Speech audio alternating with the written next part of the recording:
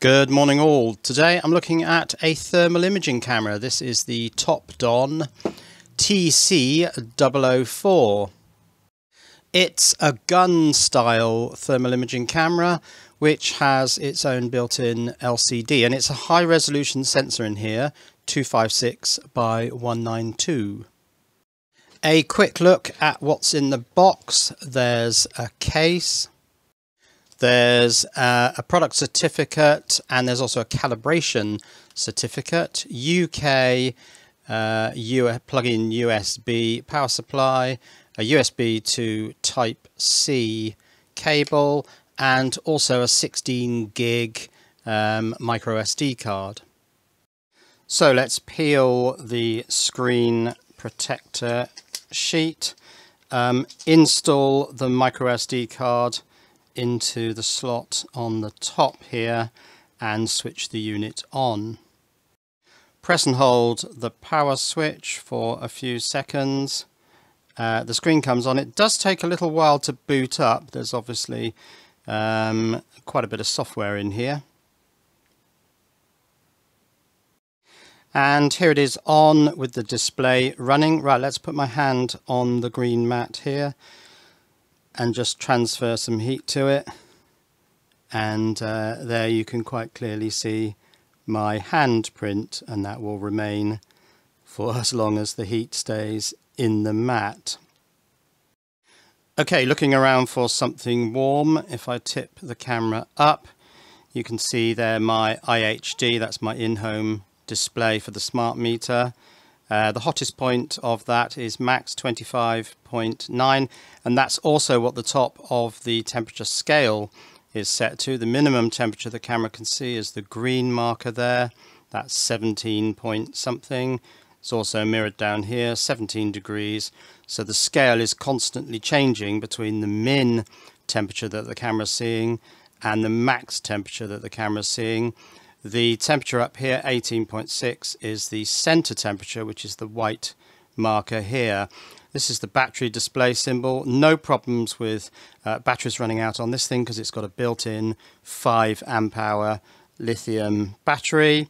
And here you can see the emissivity is set to 0.95. Now you can see I've turned my torch on here, my flashlight, and the camera is starting to pick that up. Around 25 degrees at the top of the flashlight there. Okay, let's go through these keys here. This is the playback button, so JPEGs and H.264 videos that you record on the SD card, you can play them back here. This is a little light switch. If you press it for a second, 2 LEDs, white LEDs come on the front of the camera. Press it again to turn them off. This is the on-off switch, and this is the back button. If I press the middle button of the joystick area here, it goes into the menu system.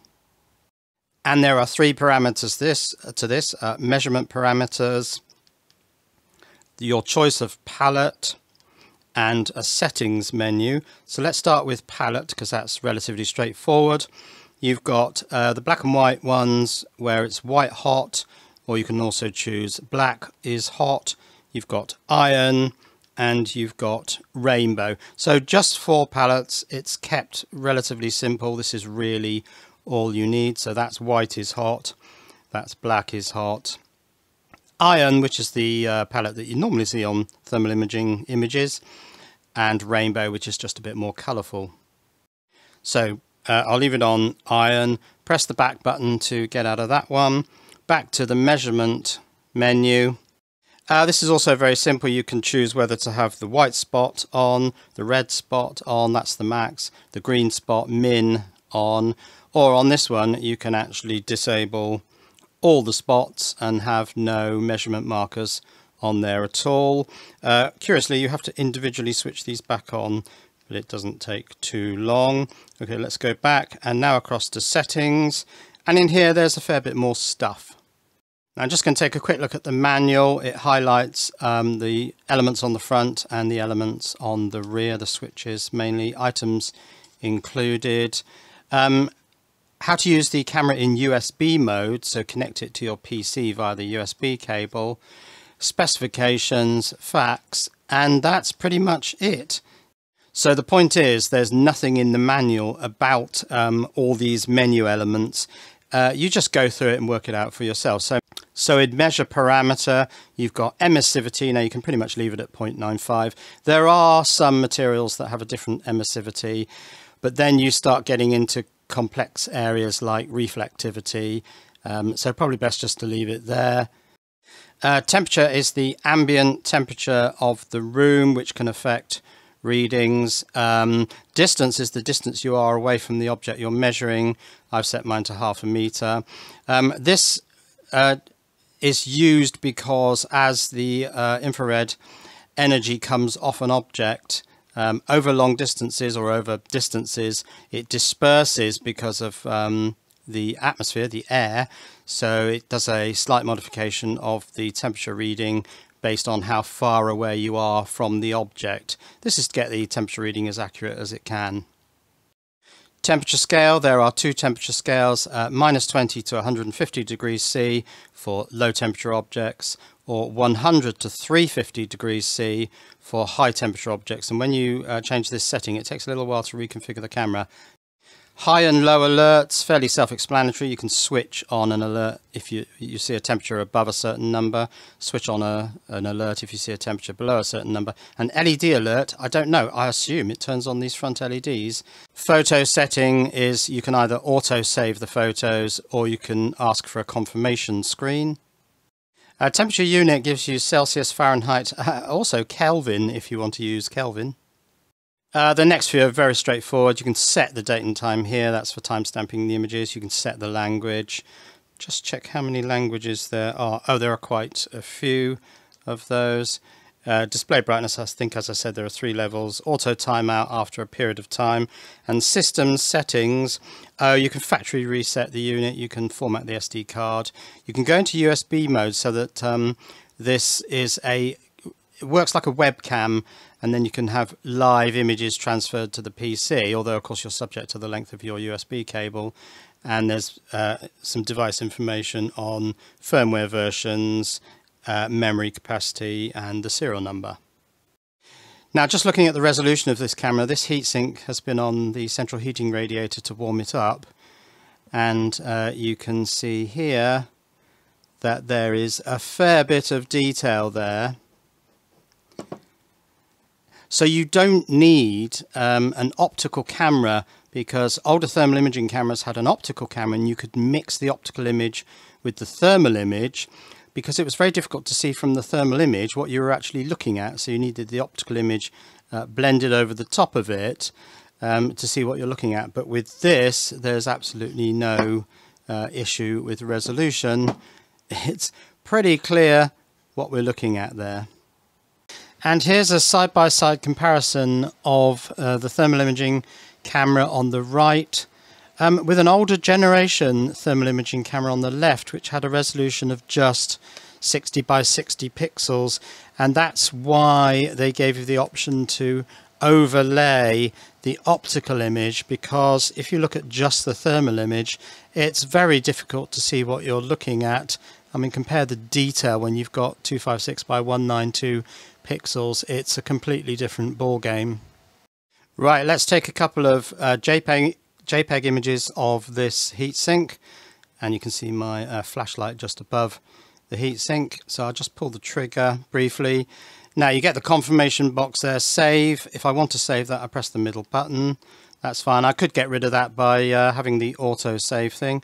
So I'll just reposition that and get one more image by pressing the trigger, save, press the middle button to confirm that I want to save that. And now we'll have a quick look at the desktop software where you can reanalyze these images. So let's connect the USB Type-C connector into the socket on the top of the camera, head over to the PC and see what we can see. So here we are in TD View. Now you can download this software from Topdon's website, topdon.com. It'll start you off with a couple of folders here, but they're in program files. So I added another folder, which I just put on my desktop, called Topdon.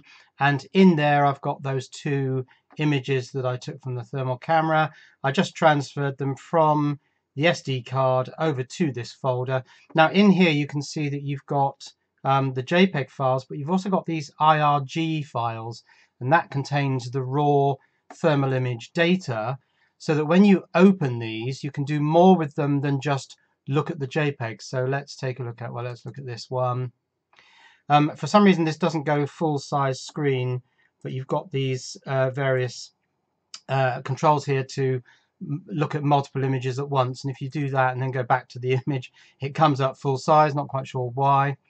On here we can do things like take a measurement at an arbitrary point there. We can also draw a line and it'll give you minimum and maximum temperatures on that line. We can draw a square and it'll give you minimum and maximum temperatures in that region, and you can add as many of these elements as you want. There's a circular one there and so on, and I can delete all of those if I choose to. Now because we're looking at the raw thermal imaging data and not just the JPEG, we can actually change things like the palette. So I can have this in a white hot palette or black hot, which actually looks a bit more like a black and white visual image.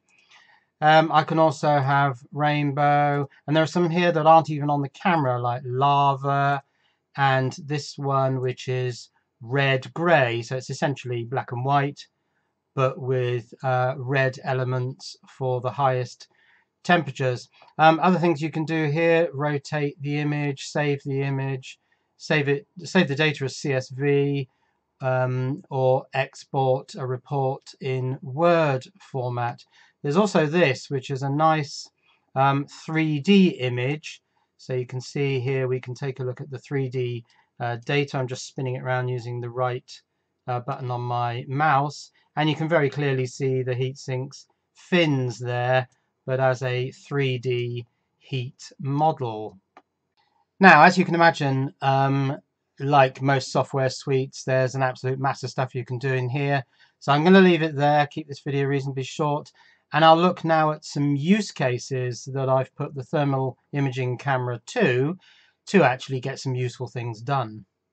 So the first use case for the thermal imaging camera is this cryptocurrency miner, which runs for a while but then crashes, and I'm thinking it might be the controller board on the top here, because the main hashing boards down there, we'll have a look at them through the thermal imaging camera, they're hot, but they're cooled by the centrifugal fan at the back, so it's expected that they're hot and their temperature is 60 degrees. That's entirely normal.